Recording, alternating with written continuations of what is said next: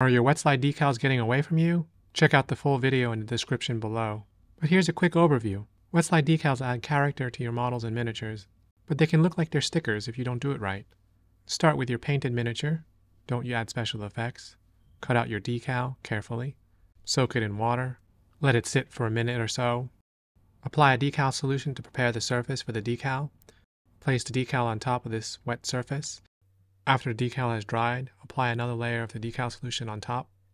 When it's finished, when it's fully dry, apply a matte varnish to seal it in. Let the varnish dry completely before moving on. Add special effects like watercolor, pigments, whatever you like. This makes it look like the decal was painted on rather than like a sticker. And then you're done. Check out the full video below.